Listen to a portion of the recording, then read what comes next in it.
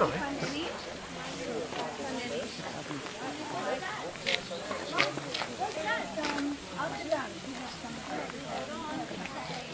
Mom, what's that? He was behind me.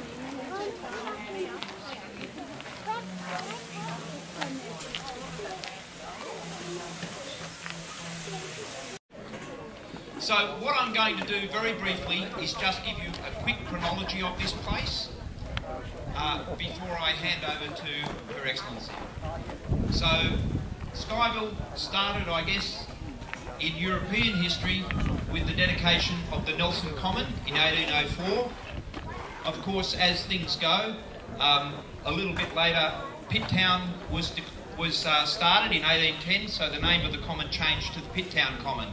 I guess that's a regular thing for... The Pitt Town Common continued until 1893, and in 1893 a part of the common was put aside for the cooperative farm. The cooperative farm lasted from 1893 to 1896, and from 1896 until 1910 it then became the casual labour farm. From 1905 until 1910, as well as the casual labour farm, they started farm training for young boys. So the whole idea of all those enterprises was to get young boys, teach them how to farm and put them back out on the land. It was very much a nation building exercise. During the First World War, there was some 60 or 70 German nationals interned here in tents on the farm. And towards the end of the First World War, it became a farm training centre for women, because most of the farmers, most of the men were over on the front, so we needed women, as usual, to pick up everything and run it for us. Okay, in 1919, the Dreadnought scheme started again, and it continued until 1939. And these buildings, of course, were built in 1929. Towards the second half of this phase of the Dreadnought scheme, there was more emphasis on bringing Australian boys in here to train alongside the Dreadnoughts. And I have to say, we're very lucky today in that we have Tom Allport, who is 99 and he is a surviving Dreadnought with us today.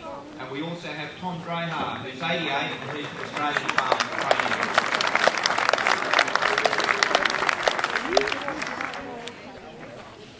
Then, when the Second World War started, this immediately started being used for military training exercises, this area, and got serious with the anti-aircraft searchlight units that came here, the 67th, the Scheyville Holding Centre, Migrant Holding Centre, which gradually changed into the Scheyville Migrant Accommodation Centre, and that continued until about 1963.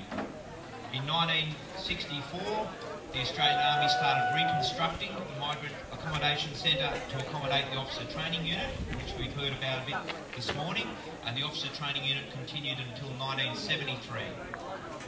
And then, finally, the final organised use was the Hawkesbury Agricultural College, which came and started using this place as a campus from around 1977 to about 1983. A lot of other uses were proposed until finally it became a national park in 1999. So that's the chronology. I would just like to now invite Her Excellency, the Governor of New South Wales, up here to give the keynote address.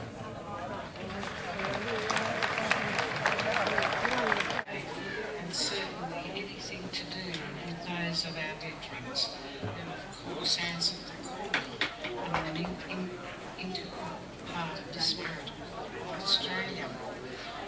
Well, we certainly have a great tradition. The governors of New South Wales into this wonderful area for the very first months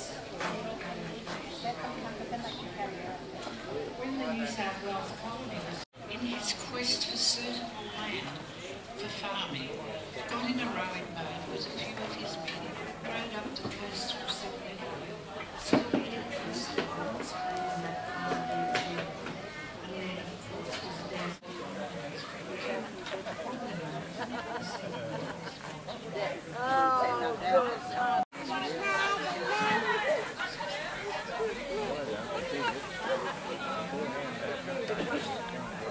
His main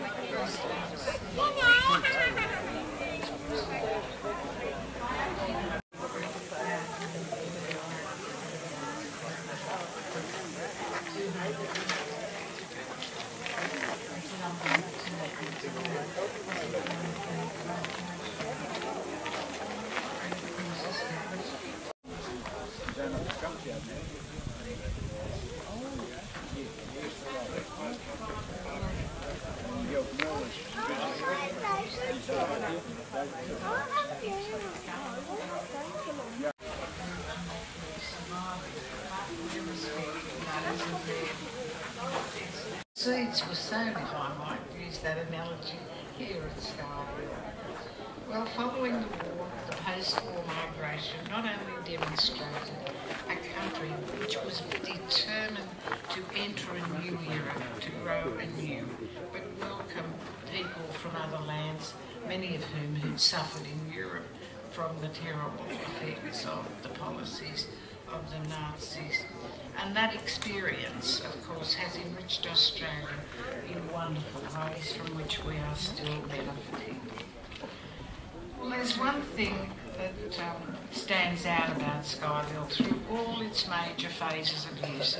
It's always been a place that's adapted to change, a place intended to make a personal transformation to all those people who came here. Not only from farming and officers' training, immigrants, many thousands of people have passed through these very precincts to go on and build Australia towards the great nation that it is today. Those young men, I think of them frequently because my real profession in life is that of a doctor working with teenagers, and I think of those youngsters who came from cities like Birmingham or London, probably frightened to have been sent so far away, who emerged as skilled farm workers and fine Australians who went across the state and did so much. So it's great to be here today and say thank you to them too for what they have done. Whole families came to this place in the hope of a new life, leaving with a new language and certainly making the will to make a contribution.